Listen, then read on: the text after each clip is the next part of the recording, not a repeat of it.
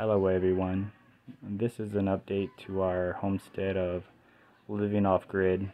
So we purchased these animals off of our local feed store, and we got this cage off of Amazon. The cleanup and upkeep on this cage is like once a week. That's Fufu, that's Mama, and that's Cutie Pie. But these animals were just purchased for meat purposes, and we are hoping that it would work out.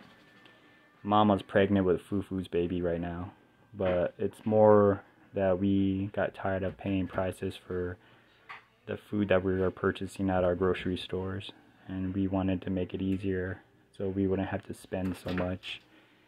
I would recommend that you would look into it because it's like a process and time consuming.